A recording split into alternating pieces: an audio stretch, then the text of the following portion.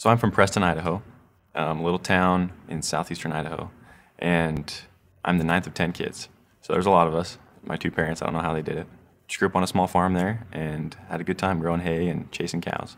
We have a song this year. It's called Backwards, and it's a country song. And apparently, since I'm from Preston, I'm the only farm boy around. They're like, oh, let's have Dave sing it. It starts with, I was sitting on a bar stool in a barbecue joint in Tennessee when this old boy walked in and he sat right down next to me. I could tell he'd been through some hard times. There were tear stains on his old shirt.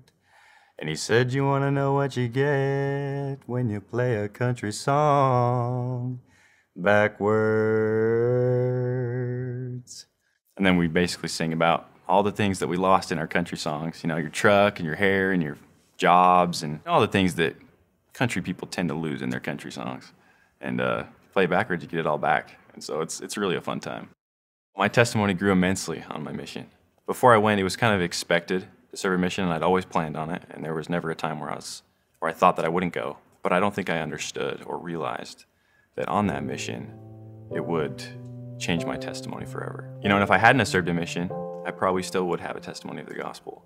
But to have it so deep in my veins that I can't deny the truthfulness of it, I don't know if that would have ever come had I not served a mission.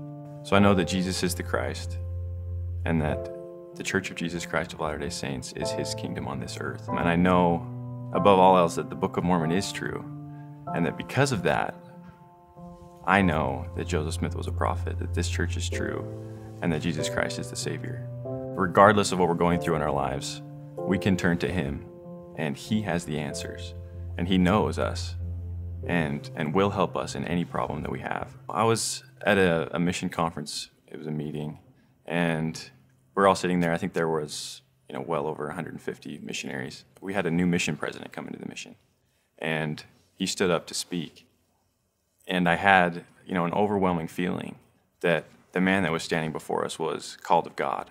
And I had this feeling where, I felt, okay, well, I'm going to follow this guy through anything. Whatever he asked me to do, I'm going to do it.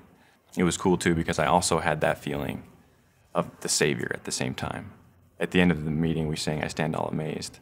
And I did. I stood all amazed in that moment at that meeting that the Savior allowed me to gain that understanding.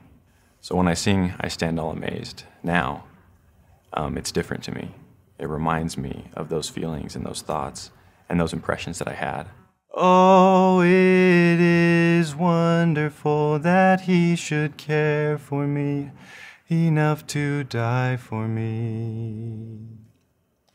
Oh, it is wonderful,